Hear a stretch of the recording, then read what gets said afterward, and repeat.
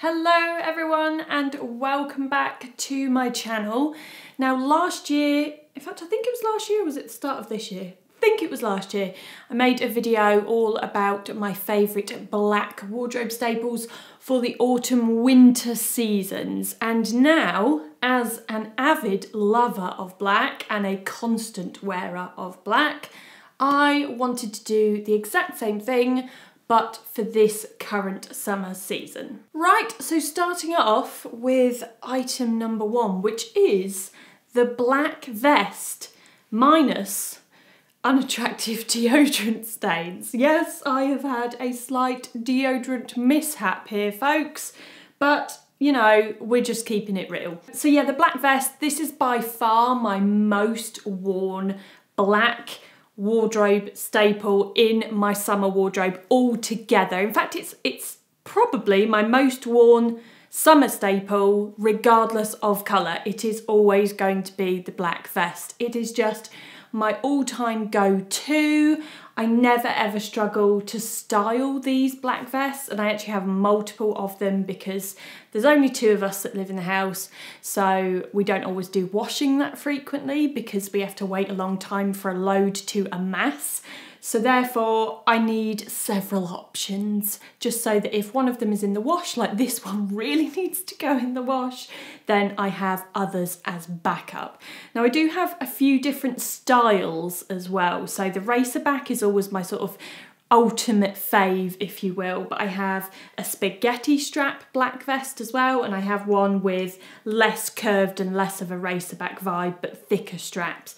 So I do have, I think, about 4 black vests in total that I have on constant rotation. Now staying with basics is item number 2, and it is the basic flip-flop. Now flip-flops I know aren't for everyone. I am going to very specifically say it should just literally be like rubber, proper flip-flops, not a thong sandal, but actual flip-flops. Now these are from a brand called Sleepers, and this is a brand that I would highly recommend if you're looking for a pair of basic flip-flops. They are a more, shall I say, a more responsible flip-flop manufacturer. Another good thing about Sleepers is that there's not like an unnecessary amount of choice in terms of the designs and the styles. So they stick to really basic colours, which I love, and they have 3 main designs. So these are the slim, they also have the tapered, which I also really like, and I actually have those in a sand colour. Very nice toe shape, and then they have a wider fitting strap as well. Those I haven't personally tried, but I have the slim and the tapered, and I firmly give both of those a thumbs up. These are really sturdy, they're really comfortable, excellent all-rounder, the sort of thing that you can wear on the beach. You can get them wet. They're breathable, obviously, because there's not much to them, but I also love that you can kind of pair them with pretty much any outfit if you're kind of wearing a day-to-day outfit. So they could be with a pair of tailored trousers, skirt, shorts. I even put these on with a pair of sweatpants if I'm just going to nip to the shop or nip to the supermarket quickly to go and grab something. They're an easy throw-on pair of sandals that are portable, they're lightweight, and they are just an excellent all-rounder. Moving on to item number 3, and it is the black linen trousers. Now, I know sometimes as I go through the items on my rail, I tend to say each piece is down to personal preference when it comes to fabric, but I've specifically chosen linen rather than just said a pair of black trousers, because linen is such an awesome fabric for summer. It's breathable, it's lightweight, it is a natural fibre, it washes well, I personally think. Now, I know that there's a little bit of conflict and there's varying opinions between us on linen and its creasability. There are some that enjoy and that relish the creases. That's me, I'm in that camp. And there are some that despise the creases. But as I just said, linen is a natural fibre, a natural fabric. It is in the nature of linen that it creases. Literally, you can iron them or steam them, and within a couple of minutes, if that, once you've put them on, they will be creased. You must accept the creasing and move on. But for me personally, I really like that not so perfect, creasy kind of very effortless look of a pair of worn linen trousers, and I think it's very appropriate for summer. Right, moving on to item number 4, which is the black shirt, in brackets, oversized. And the reason I say oversized, this is definitely going to be down to personal preference. I love an oversized fitting shirt. I have absolutely no tight fitting or even fitted shirts. I love a masculine fit, something that's oversized, something that's baggier, slouchier, something like this with a dropped, what do you call that? Dropped armpit, if you like. That's just the style that I like. I feel like it fits in very well with my personal style and I just enjoy that aesthetic. But again, versatility, it goes for everything on this rail. I find them incredibly easy to style. With a shirt, as I was saying, because I like that oversized fit, I would wear them over the top of a pair of trousers, or I would wear them tucked in.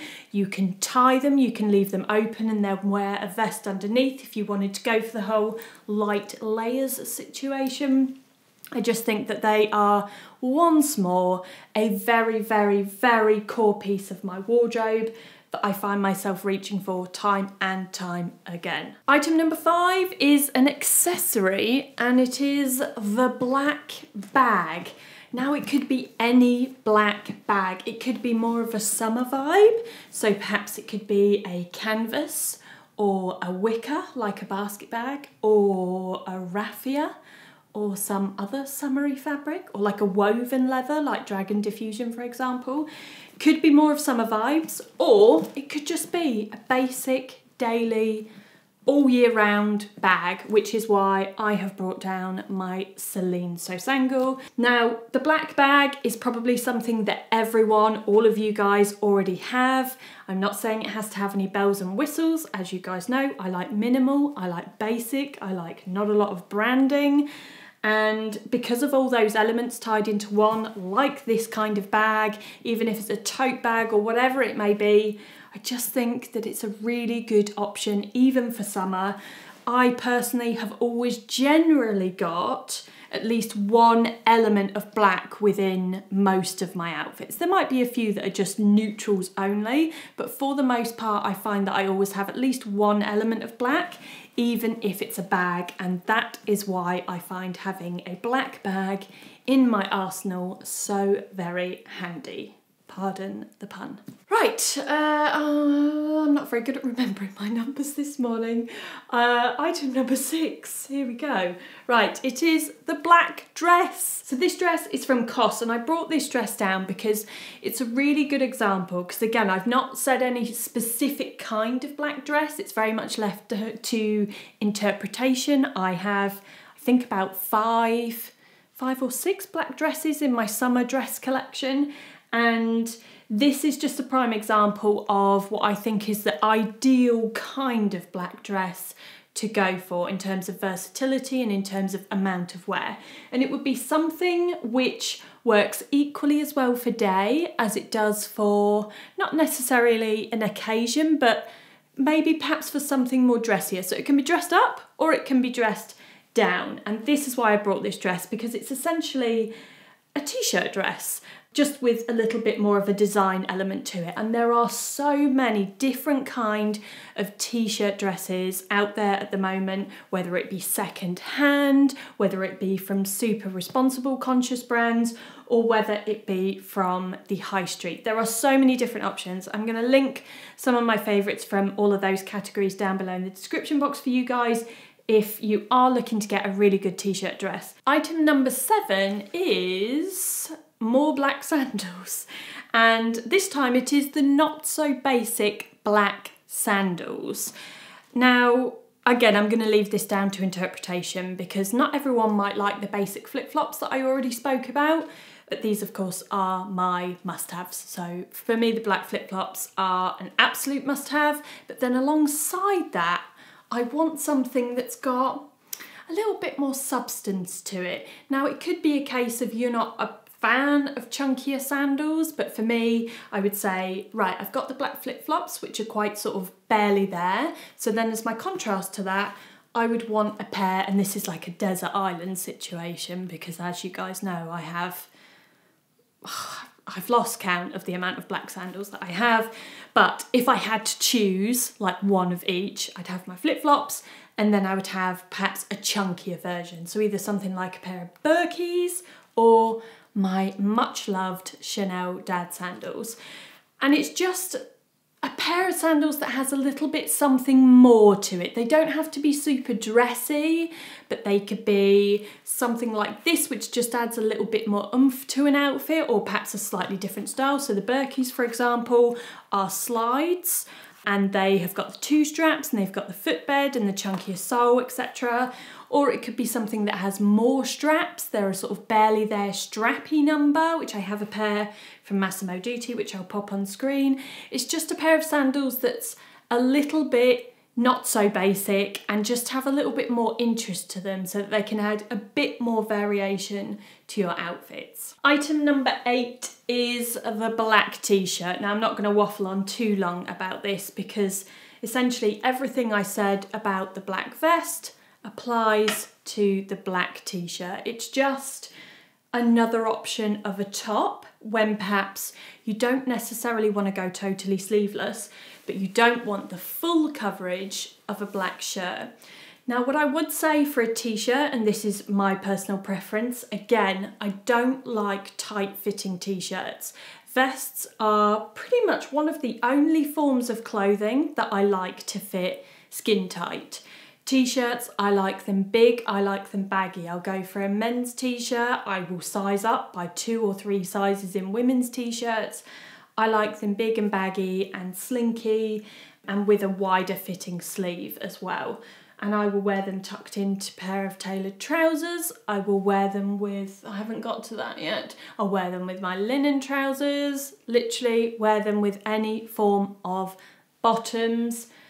A t-shirt, it's pretty self-explanatory, but a black one. Right, item number 9 is, unsurprisingly, black sunglasses. I say unsurprisingly because if you follow me on Instagram and have done for any amount of years, you will have seen that I wear black sunglasses regardless of the season. It could be snowing outside and I will be wearing sunglasses. I love sunglasses. They provide protection for the skin around your eyes, which is a big fear of mine, that it's going to go wrinkly and awful. And also I am a bit of a squinter when the sun, or if there's bright cloud. I feel like I have quite sensitive eyes. So that is why I always wear sunglasses. There's also a little hint of the style element in there as well. I'm not one of those people that wears them indoors though, but I do like to have them on when I'm outside. Ray-Ban in particular tend to be my go-to. These ones are Ray-Ban round flats, and they obviously have a much slimmer frame, but I love this shape on my face. And then the ones that I just had on are the chunky Celine. They used to be called the Baby Audreys when it was Celine with the accent over the E back in the Phoebe days, but now they are just called Celine Cat Eyes. But if you wanted to try and find them secondhand, they are called Celine Baby Audreys, and someone might have termed them as that if you can't find them under Celine Cat Eyes. On to my final item, and it is the black midi skirt. Now, admittedly, this might not have made my list in previous years, but this is the Joseph Habotai silk skirt, which you guys would have seen. You've probably seen it in several videos, but I first showed you guys this in the What's New in My Wardrobe video, which was back in spring, and it was just showing you guys what I'd actually sort of decided to invest in my wardrobe this year. And this was one of those things because it was quite expensive. It's actually now in the sale, little tip for you guys. But it is one of those things which I don't think I would have featured in previous years, but now I have it, I love it. Now, it doesn't necessarily have to be silk. This one obviously is crinkled silk, which I've spoken about before. I love this crinkly kind of finish to it because it gives it a more sort of casual feel and also makes me feel less inclined to be bothered about sitting down and getting it crumpled. because it's already crumpled. But yeah, black midi skirt, something I've worn quite a lot recently. Again, I like to pair it with a vest. That's pretty much my go-to with this, but I also like that you can wear it with a shirt. You could tuck in the shirt, tie the shirt at the waist, wear it with a t-shirt, wear it with a jumper, which I actually did earlier on this year. And it also looks really good with chunky sandals if you are that way inclined. Right, that's me done. 10 of my most worn and my most valuable black must-haves, wardrobe staples. I'm throwing out all those terms at you guys, but you know what I mean. They're my favourite black summer wardrobe staples. Thank you, as always, from the bottom of my heart for watching, and I will see you guys next time.